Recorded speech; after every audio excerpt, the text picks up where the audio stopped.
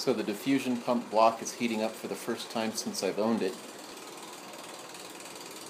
It's now at 30 C. The coolant system is at 12 C, we'll say 13.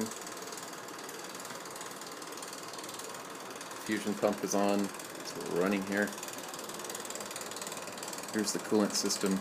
It's really just a repurposed air conditioner. This is running water loops through the pump. Here's the reservoir down here.